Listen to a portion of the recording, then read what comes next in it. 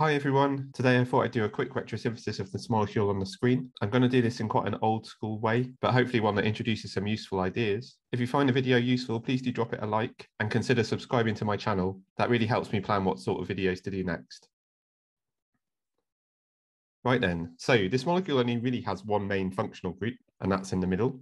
That's an alpha beta unsaturated ketone, or sometimes called an enone. But there's a feature over on the right-hand side of the molecule here that I'd like to keep an eye on. The center in green is called a spirocenter. That's when two rings fuse at one point. So by definition, this is a quaternary carbon. But one thing that can add trickiness in a retrosynthesis is that all of its substituents are carbon-based. So there's no heteroatom to help us with a disconnection. So in this video, we'll hopefully head towards a substrate which can help us out with making that. However, general retrosynthetic analysis suggests we should try to disconnect somewhere in the middle, and alpha-beta unsaturated ketones are some of my favorite functional groups to disconnect first whenever I spot them. There are two very standard ways of doing this, either using some sort of aldol condensation or using a Wittig reaction, both of which disconnect across the carbon-carbon double bond here. And because this will just take me back to one molecule and I'll be reliant on an intramolecular reaction, I'm going to focus on the aldol type disconnections here. They're often a lot easier to control in intramolecular senses. So disconnecting across the carbon-carbon double bond via an aldol disconnection should take me back to this ketoaldehyde. The plan is to enolize in this position by taking this proton in green, because if I were to form an enolate there, it would be 1, 2, 3, 4, 5 away from a good electrophile. Luckily, I noticed that this aldehyde is non-enolisable, so I don't need to worry about selectivity issues there. I can also just note that this proton over here is actually probably more acidic, the one in red, but if I were to form an enolate at this site, it would be 1,7 to the electrophile. So there are two enolisable protons here. I want an aldol reaction to be followed quickly by an E1CB elimination to give me the alpha-beta unsaturated carbonyl. I've got two possible rings that can form, 5 versus 7. 5 is much better than 7 for all the standard reasons. So actually, I just need a base that hangs around that can reversibly deprotonate those protons, which while the green one's about pKa 20, the red one will be a bit less. But something that can keep everything in equilibrium would just be something like sodium ethoxide. So I just stir it up. The two enolates can form an equilibrium, but only one of them can react further. So now I have a dicarbonyl compound. When you have difunctionalized compounds, it's always a smart move to have a look at what their relationship is to each other. So just putting in some red numbering, they're 1, 2, 3, 4, 5, 6. So I need to do a 1,6 disconnection. Now, 1,6 is quite far apart, and often a really good way of dealing with this sort of disconnection is to actually do a reconnection, as in form a ring between carbons 1 and 6. Now, my plan is to reconnect to a 6-membered ring with an alkene. Now, these can be carbons 1, 2, 3, 4, 5, 6. The spiro ring comes off number 5, and the rest of the structure, this remaining benzyl group, comes off carbon 1. Now, the reason why I can do that type of disconnection is that because I know a reaction that is really good at oxidatively cleaving carbon-carbon double bonds to give two carbonyls, and this is an ozonolysis.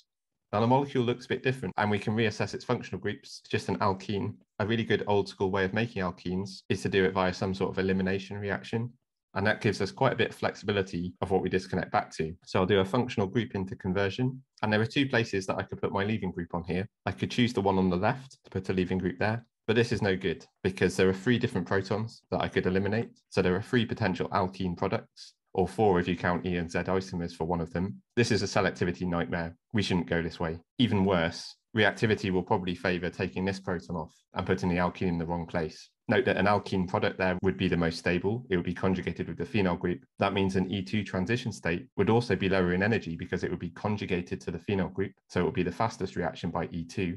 And by E1, well, if you form the carbocation at that tertiary center, it would still be favorable to lose that proton because you'd end up with a conjugated product.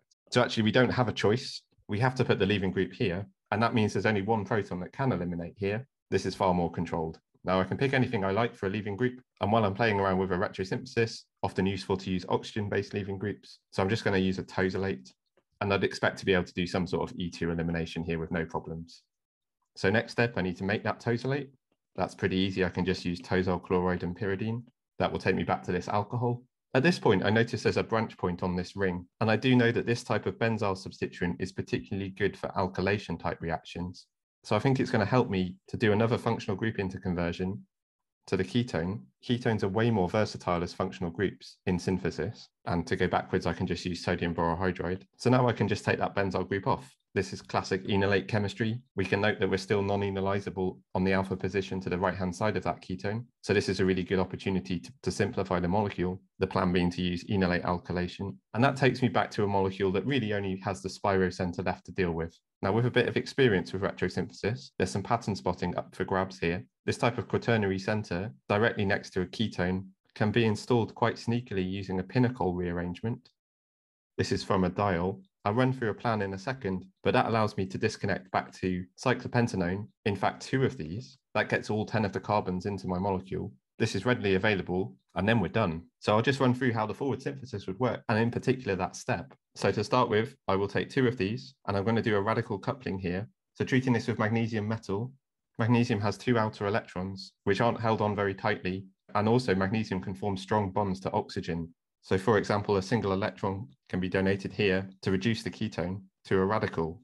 Now, of course, magnesium has 2 outer electrons, so it's able to do this twice to 2 different molecules. And while those radicals are held together, we can form a new carbon-carbon bond like this. That gives me this intermediate, which I can do an acid workup on to get rid of the magnesium and give me the diol. Next step, I'm going to treat this with strong acid this time and heat it. Now we can notice that there's actually 2 quaternary centers here. So there's a lot of strain in that molecule. There's a lot of steric hindrance. And I can protonate one of them and make it a good leaving group. Now we can just imagine it forming a carbocation like this, but actually the nearby group here is able to relieve some of the strain by doing a carbocation rearrangement at this point. There's a pattern here that there's a 1-2 relationship between the electron source, this lone pair, and the electron sink. This is a standard pattern for migration reactions. And I could get a migration of one of the carbon-carbon bonds like this. So rather than just having a tertiary carbocation, it's much more favorable to go via the lone pair stabilized cation instead, which actually gives me exactly what I want. Following those arrows, this ring on the left-hand side now has an extra carbon involved. We can see now that these 2 carbons are actually connected and the bond in the middle that I've indicated in green has broken. That sets up my spiro center quite nicely without too much effort, after of course losing a proton. And then we just need to progress on. The enolate alkylation step from before, well, I should be able to use LDA at minus 78 degrees. There's only 1 enolisable proton just here on the left. And once I've made my nucleophile, I can just put in benzyl bromide to give me my alkylated product. Next step, well, I need to set up my elimination to my alkene. So firstly, sodium borohydride takes me to the alcohol. Second step, make the tosylate, so just standard conditions, tosyl chloride and pyridine. 3, well, I want to do an E2 just because there's no real reason not to. Potassium tertbutoxide is quite a useful go-to base for that type of reaction. And to finish off, an ozonolysis reaction. So here I'd need to bubble through ozone gas and do a neutral workup. So common ways of doing that would be to use dimethyl sulfide once you've formed your ozonized intermediate, or maybe triphenylphosphine if you don't want your lab mates to get annoyed with the smell you might make. Now we're back to the ketoaldehyde, and just treatment with sodium ethoxide will finish this off and take me to my target molecule, and we're done.